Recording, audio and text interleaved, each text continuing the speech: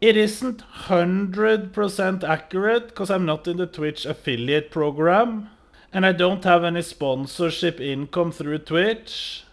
Donation income has been 0 today. Year. Annual, is that per year?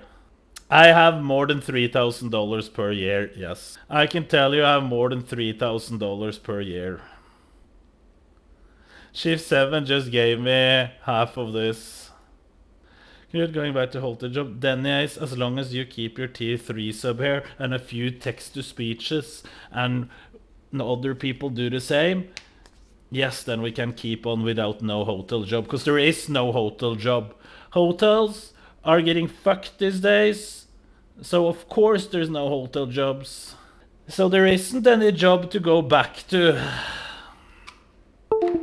Gyms are only closed for people below 25 years, so I'm going there.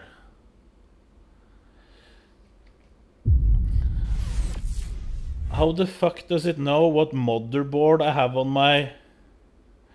No, I don't. This set 390. I don't have this motherboard. Look at this side. PC specs, MSI MPG set 390.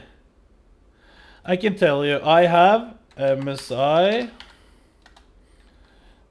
set 390 godlike. This is the motherboard that I have in my computer. Not the other one. It was at least $390, $700. When I got it, it was this price. Only $628. Is that dollars or Knut money? This is dollars. Exposed? Overkill? Listen, boys. Don't you remember MSI gave me this? They gave me the parts. I didn't pay anything. Yeah, that's a set 490.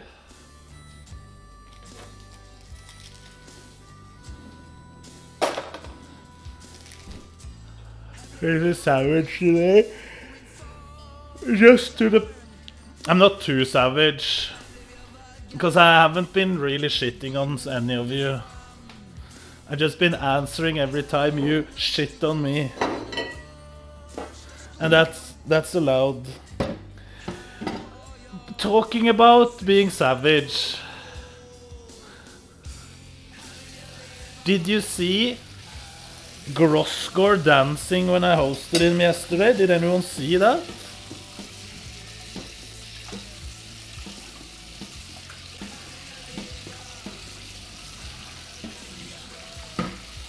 Did someone see that?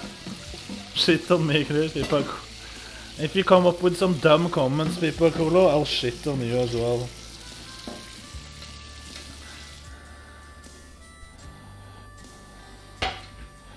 Yes, but it's not nobody talking about Nvidia sells their $390 for $1,800, while AMD card is $1,000 and competes with the 3090 performance.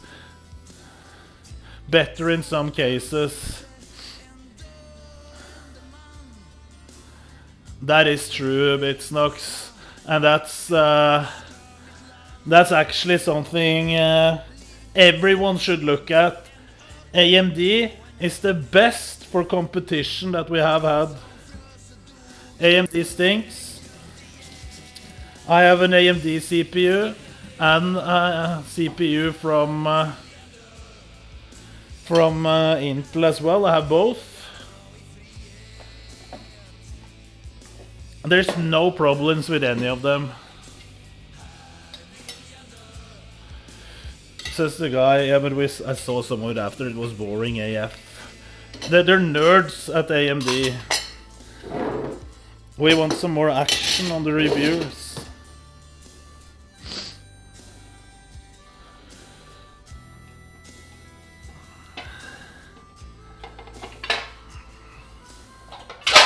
Look here, the grill. I just put this into the the plates into the dishwasher, and now it's clean. And this one, that's all you need to do with my electrical grill. When I get home from the gym, we're going to make some food again. Listen, you're saying AMD is getting better. AMD has always been really good, but it's like sometimes they're completely off. They're not making anything. Maybe just some... They're almost not making hardware at all, at least not for competition, and then suddenly, BAM! It has been like this all through the years. This has happened before as well. They're just crushing Intel in everything, and then they're gone.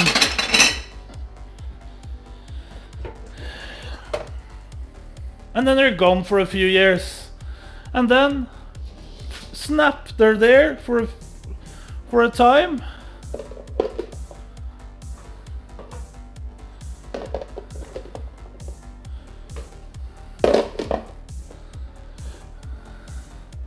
Nvidia is the king of GPUs. I would agree.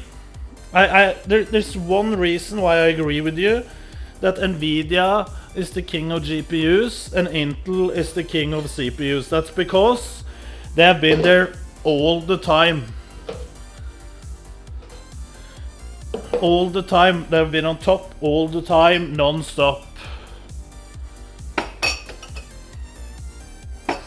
While AMD is like more unstable. AMD was on top, yes, but they haven't been on top all the time.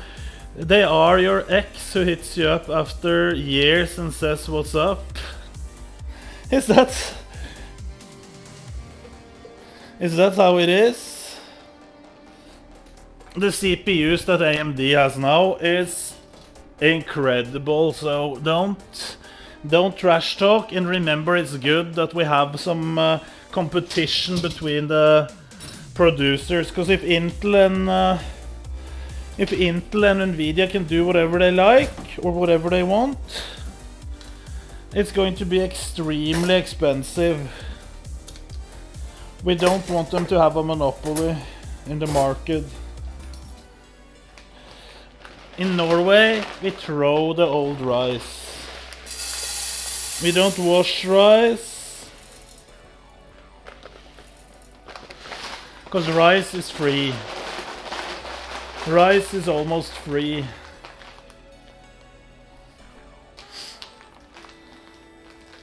Nice working Grosscore chat, yes. What I think about Grosscore? I think he needs to stop dancing. That's what I think. And he needs to stop thinking that looking like the most feminine guy in the world will make him popular with the girls. Gross is by, yeah. And I'm not a dancer, but I know I'm not a dancer.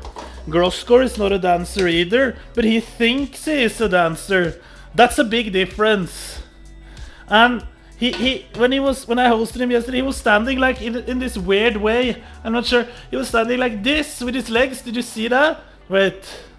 He was trying to dance and he was like standing like with his legs inwards in a weird way that made him look like he didn't have control over his body at all. I'm not sure if you saw.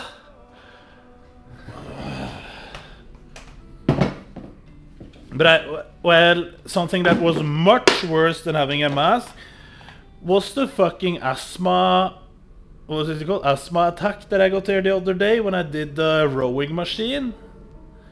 That was actually horrible. That's absolutely one of the worst feelings I ever had.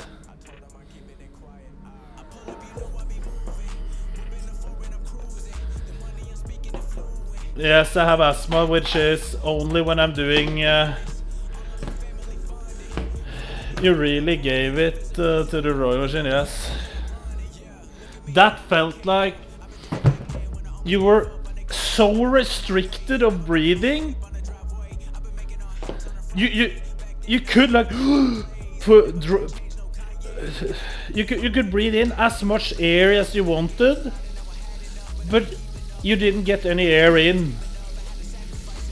It was a weird feeling. Try to, let's say you were running really fast, so you had, or fast, so you're getting your pulse up and you're breathing like this, and then you put a straw in your mouth and holding your nose, so you breathe through that. What the fuck is the point in people under 25 who can't go to the gym? Because they have more COVID than the rest. Yeah, it's fine for us, but you know the idiots misunderstand. No, listen to this, Proti. The idiots doesn't misunderstand. The idiots doesn't care.